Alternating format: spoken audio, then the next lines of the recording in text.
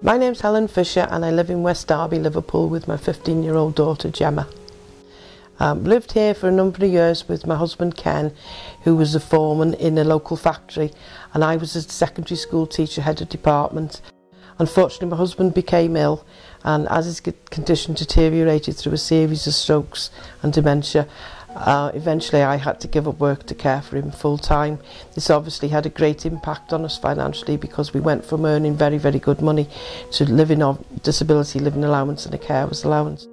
We went to a disability shop and we were going to have to pay £270 towards the cost of the lightweight wheelchair, and the manager of the shop recommended that we looked at a benevolent fund, possibly to do with his work or his disability, to see whether they could help out. I went on the internet to try and find a telephone number and came across the Turn to Us website. Turn to Us identified a number of benevolent funds that may be able to help us financially.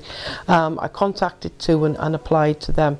The funding available from my husband's work, the lady came out, the welfare officer, and as a result of that we received £270 towards the cost of the new chair.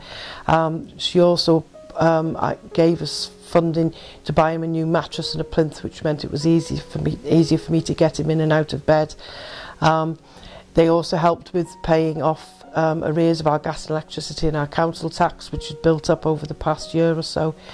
And then they also paid for him to go into residential care for a week's respite, which enabled my daughter and I to have a well-needed holiday.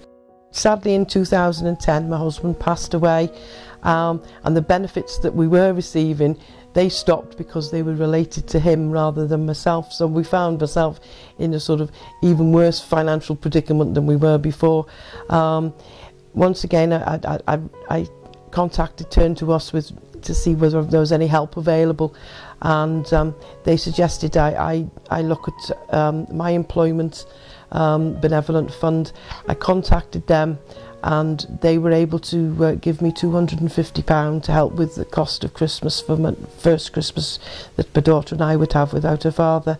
And once again my husband's employment benevolent fund helped out with paying off more arrears of gas, electricity and council tax. So even after his death they're still supporting us, and without Turn to Us I wouldn't have found out about them.